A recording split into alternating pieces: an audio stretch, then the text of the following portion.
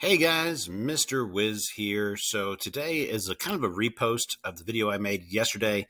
After posting it, I decided I needed more visual aids. So we're going to try this again with some more graphs to kind of show it off what I'm talking about. So today we are taking a deeper dive into projectiles, specifically diagonal projectiles, and how to calculate them. So this is a little bit of an advanced lesson because we're going to use some mathematics to calculate these diagonal angles. So to get started, let me show you what I've created so far. I have here a program where I have a monkey that is throwing poop. So this is based on some games that some of my students have made. For some reason, this is a fun game for them.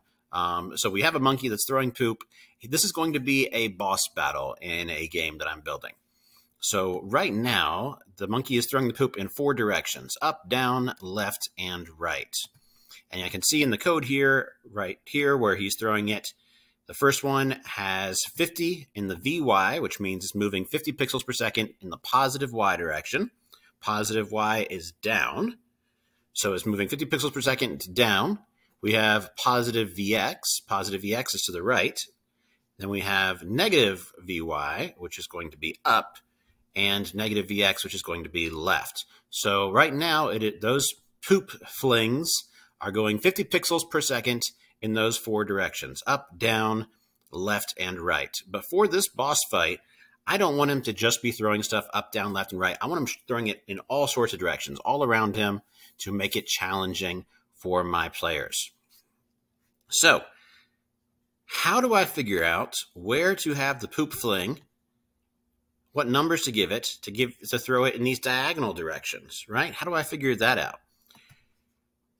Your first try might be, your first guess might be to get one of these blocks, and since we're moving at 50 pixels per second, why don't we just put 50 in both of these numbers? 50 for the X, 50 for the Y, and see what happens.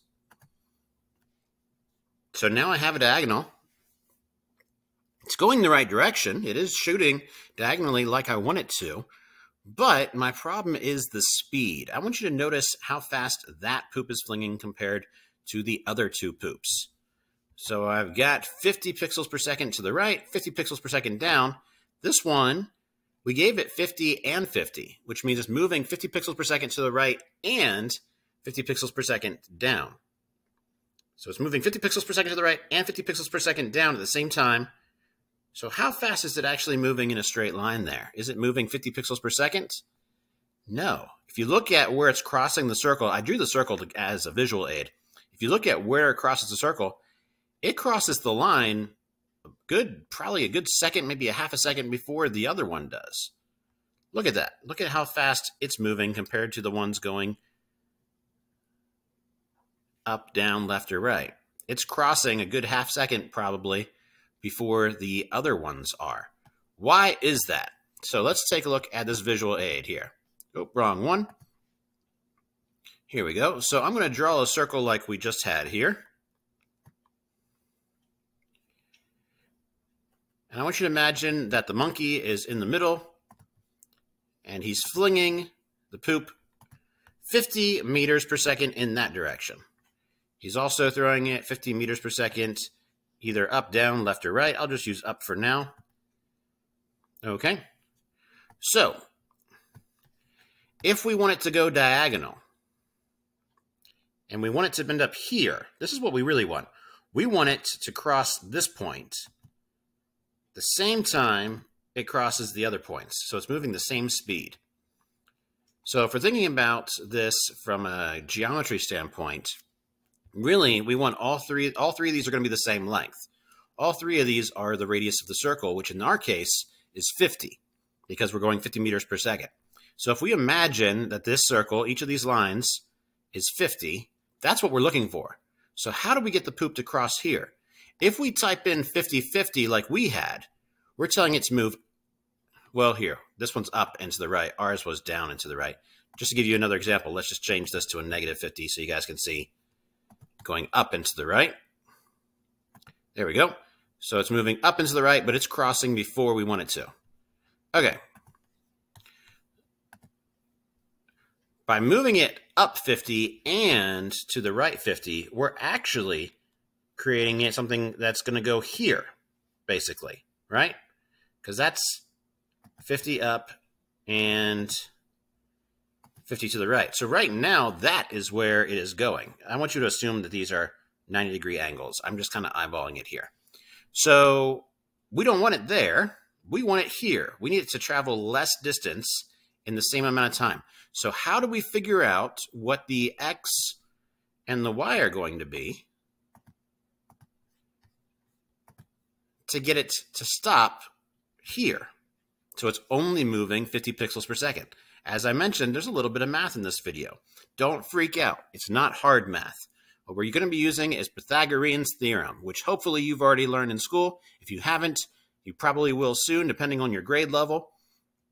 Pythagorean's theorem is a simple idea that basically says, let me zoom out here.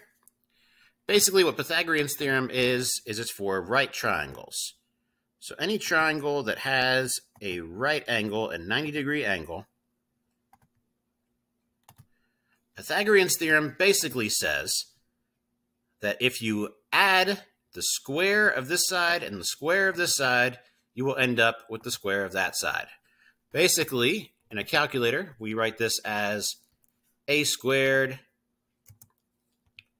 plus b squared equals c squared. That's the formula.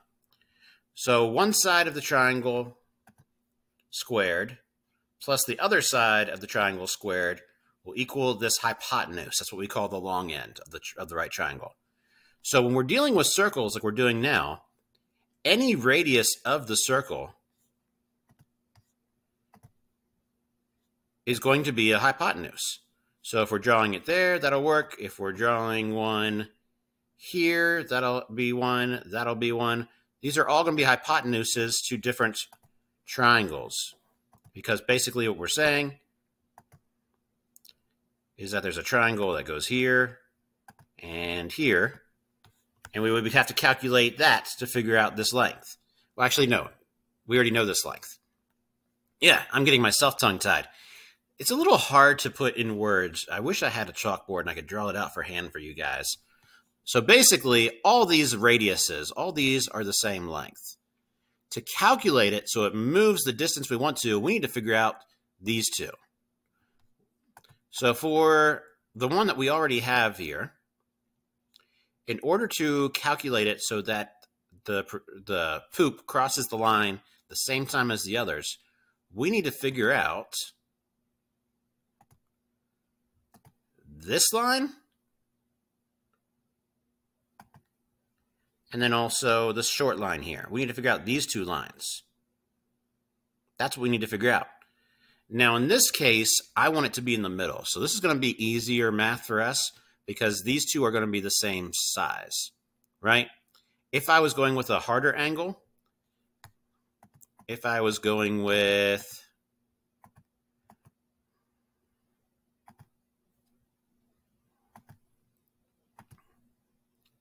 something like this, the math would be a little bit more challenging for me because I have two different sizes here I'd have to figure out, right? The small one and the longer one.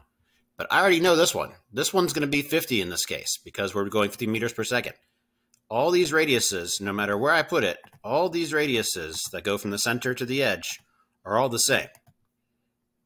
So they're all going to be 50 for the example that we're creating, 50 pixels per second. Every single one of these, no matter where I put it, this part is 50. So what I need to figure out is the Vx and the Vy, right? That's what I need to figure out, the Vx and the Vy. So if I want it to be in the middle, oops, I drew that badly. I apologize for the hand drawing here, guys. This is the best tool I could find to create a visual aid. All right. So if I want it to end up there in the middle, I've got a 90-degree angle here, and these two angles here will be 45-degree angles, which basically means that these two lengths are going to be the same size. So what does that mean from a calculation standpoint? it means that instead of a squared plus b squared equals c squared, it's really a squared plus a squared, because they're both the same. Okay, so in my situation, because I'm doing a 45-degree angle where both sides are going to be the same length, in order to figure this out, a squared plus a squared is basically 2a squared. So in order to figure this out, I already know that the radius is going to be 50 for my scenario, right? Because these other ones are all 50. So it's 50 to the right, 50 up. So this diagonal that I'm creating, I need that to be 50 as well. So if I'm going back to my calculator, that C is really 50, okay? So I need to figure out what A is. That's what I'm solving for right now. So 50 squared, if you didn't already know, 50 squared is 2,500. So I need to figure out what A is. So I'm going to divide both these sides by 2. So if I divide this side by 2, I end up with A squared. If I divide this side by 2, I'm going to end up with 1250. So that's 2,500 divided by 2. If you need me to show you here, I can. 2,500 divided by 2, 1250. All right, so I have a squared equals, oops, I didn't mean to do that. A squared equals 1250. So now I need to do the square root to figure out what A is, right? So let's go ahead and square root 1250. And that leaves me with 35.355,33906. So because we're using MakeCode, we're going to use whole numbers. I'm going to round this to 35. So basically what we're saying here is that the length of this line and the short line here are both going to be around 35, just a little bit over 35, but I'm going to round it down to 35. So let's see what that looks like in MakeCode. So where it has 50 and negative 50 right now, instead of moving it 50 pixels to the right and 50 pixels up, I'm going to move it 35 pixels to the right, and I'm going to use negative 35 here to do 35 pixels up. There we go. If we watch it now, look at the timing here. Boom. It is not moving faster this time. It is moving the same speed as the other two, and it is crossing the line at the same time the other two are crossing the line. You see that?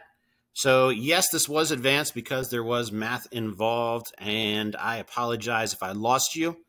Hopefully you were able to follow along. Hopefully you understand the Pythagorean theorem good enough to be able to follow along with what I was trying to show you there. But basically what my idea was, what I was trying to show you was that if you want to do a diagonal, no matter where it goes, if you want to do a diagonal and you need it to go a certain speed, you need to figure out the Pythagorean calculations. You need to figure out these two numbers, right? So if I wanted to go at that angle there, I would have to figure out this and this. That's what I'm going to use when I'm calculating my projectile. So in this case, I got 35 and negative 35. I'm going to go ahead now and get the other directions as well. So I'm going to do one where they're both positive 35. I'm going to do one where they're both negative 35.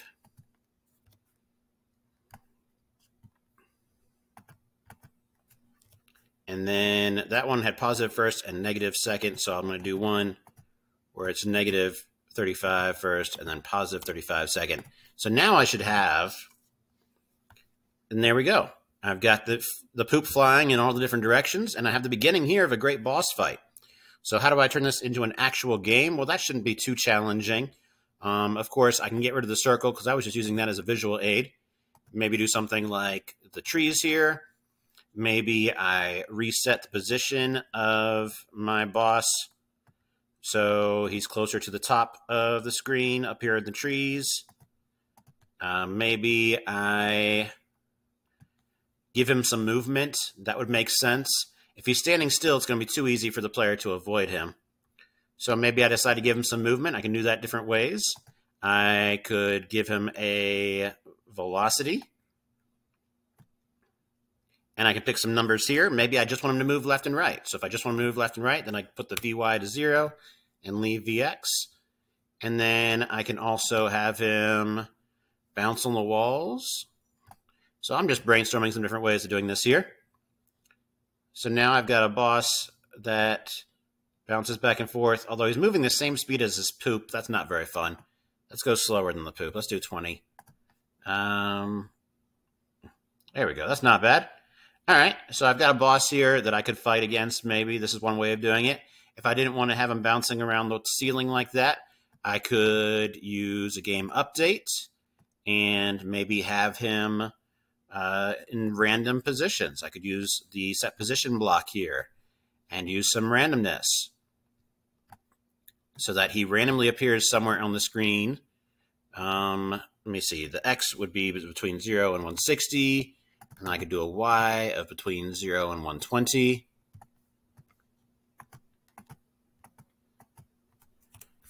And I could have him hop around the screen while he's... Oh, that's too fast. Maybe every 2 seconds he changes position, just to keep you on your toes, right? That could be kind of fun.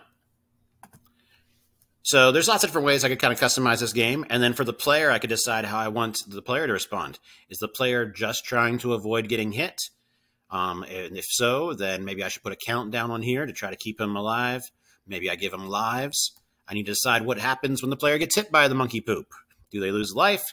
Does it just immediately end the game? Does the player get to shoot back? Maybe I decide to give the player a weapon of his own that he can fire at the monkey with to win. So there's all sorts of different things I could do to customize this game some more. This is a great start to what could be a pretty fun game. So if you decide to make a game like this, I would love to see it. Please make sure that you share the link with me by clicking that share button, naming your game, and sending the link to me in the comments so I can play your game. So if you make a boss battle, something similar to this, please share it with me. I want to play it. If you learned something new today, please click that like button. And if you are not already subscribed, please subscribe. And don't forget to tell your friends and family about this channel so that they can learn how to build fun games too. I know this video was a little bit advanced with the mathematics, but don't let that bother you. There's still a lot we can do. Even if you're not great at math, there's so much you can do when it comes to computer coding and building. So please stick around, and I'll see you next time.